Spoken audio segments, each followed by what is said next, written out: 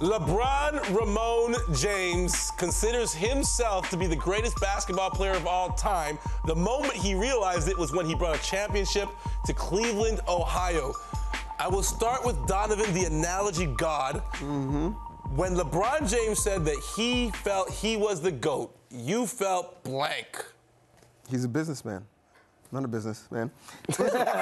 Content is king. And where did he say that? On one of his 18 television shows. And after he said that, what happened? I turned off my internet. It went viral. He's getting impressions. He's getting likes. He's getting money.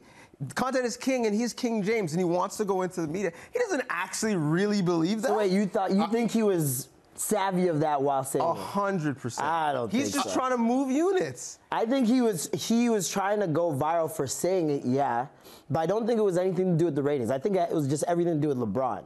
Even the way he said it, did you see how he said it? He's like, I felt at that moment. All of a sudden, he's looking down. Yes. Before he's looking up, I felt at that moment, you know, he starts playing with his phone like somebody texted him. I felt like that moment, you know, I was the greatest player of all time. And he just, this sly smile, it was just like really weird to me. And I'm like, man, like, I believe he believes he's the greatest player of all time.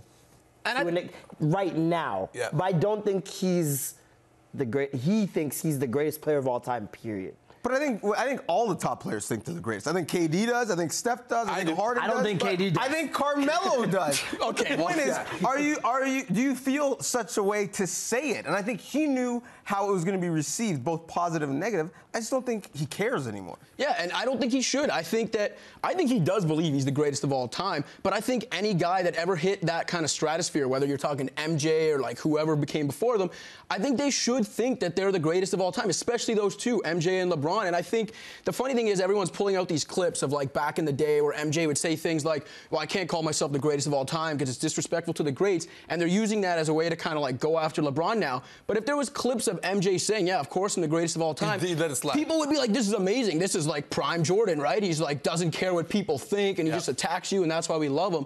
Then when LeBron does it, it's like, well, how dare he say this? Wait, did those people watch his Hall of Fame speech? Exactly. It was an infomercial for him being the greatest of all time. He literally said he felt bad for his kids because they got to walk in his shoes. Because he is. Oh, let me throw something else out there, though.